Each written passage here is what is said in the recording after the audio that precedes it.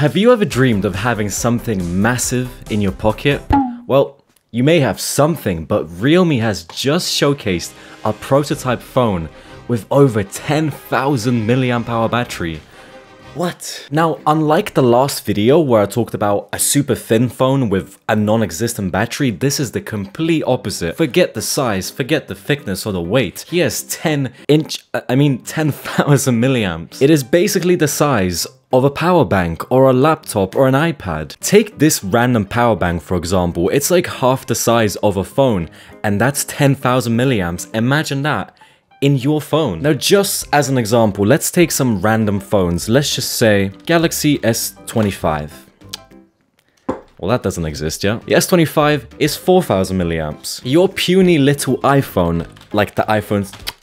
I cannot type. iPhone 16 Pro Max, 4,600 milliamps. And yes, they are way more efficient, but that's still less than half of what Realme is promising. Now, I also want to check some of the older phones, like let's say Galaxy S5, 2,800 milliamps. That sounds very tiny. iPhone XS, 2,600. Galaxy S9, 3,000. As you can see, the trend is up. The batteries were getting bigger and bigger. Even a modern phone like the OnePlus 12 that I have right now, that has a 5,400 mAh battery without the new technology. So you might be asking, what is this new technology and how did we just double the battery capacity? Well, it's called the silicon carbon batteries. Well, that's not the technology, that's how the battery...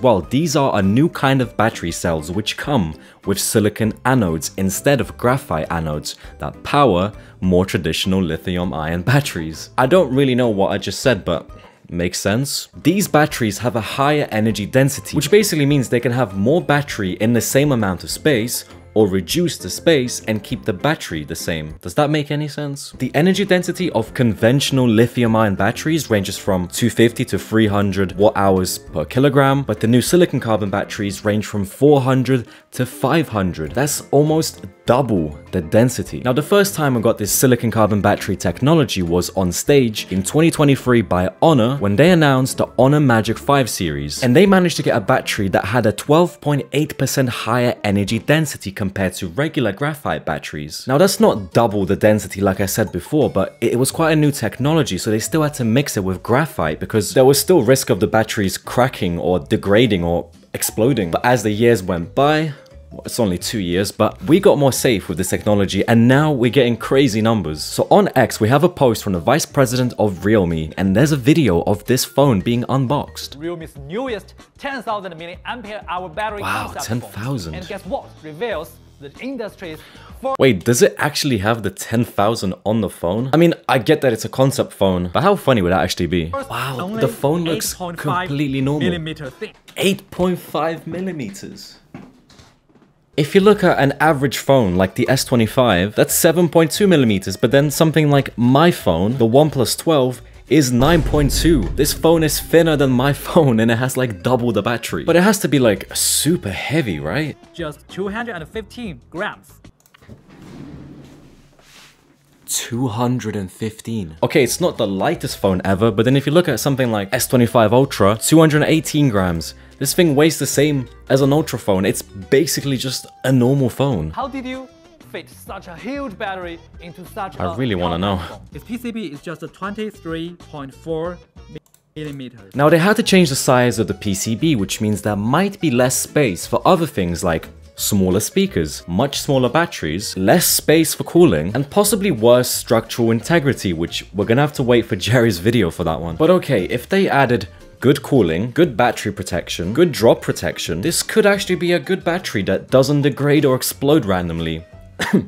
Note 7. Now I'm guessing that this phone is perhaps not ready for the public, so in the build-up of the Realme GT7, they launched the prototype, but the actual phone that's coming out only has a 7,000 mAh battery, so it's not like all of us can just run out and buy this phone. We're gonna have to deal with a puny 7,000. What a shame. Now, it's not like we never had phones with massive batteries, because for example, back in the day, Samsung made the Galaxy M51 with a 7,000 mAh battery without this new technology. However, it was 9.5 millimeters, which is like like 2 millimeters thicker than a regular phone. But because this was a cheap plastic phone with no wireless charging, mediocre speakers, and small camera sensors, it didn't really matter. They crammed the biggest battery they could, sacrificing basically everything. And if you look up a 10,000 milliamp hour phone, there's actually a Blackview phone that has a 10,000 milliamp hour battery. But just look at the way it looks. It looks like an actual brick. Actually, hold on a second. So I was walking on the beach one day and I found this rock that looks exactly like a phone with like a